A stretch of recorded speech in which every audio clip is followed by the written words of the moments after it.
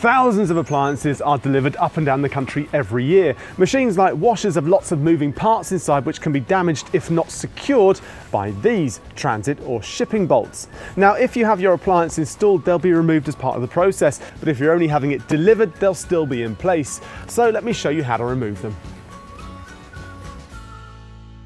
Inside any washing machine is a tub and rotating drum which are suspended together and allow a large amount of movement.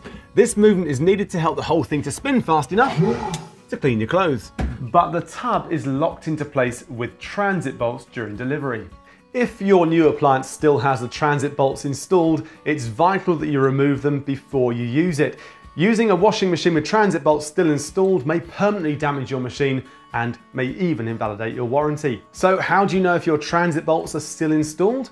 Well, they should be clearly visible from the back of your machine. They'll either be 2 or 4, and sometimes they're color-coded like here, or they may be just plain white. The other clear way of checking is to try to move the tub. With the bolts installed, it won't move at all. Compared to a machine with the bolts removed, you can clearly see the difference. Removing the bolts is dead simple. You'll need a spanner or a socket wrench, and the most common size is 10mm, and they undo as you'd expect.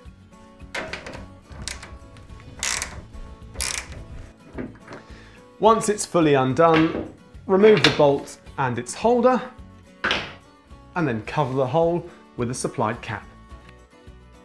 There we go, all ready to use. If you're having trouble with transit bolts or anything related to your appliance, why not live chat with our customer services team at hotpointservice.co.uk.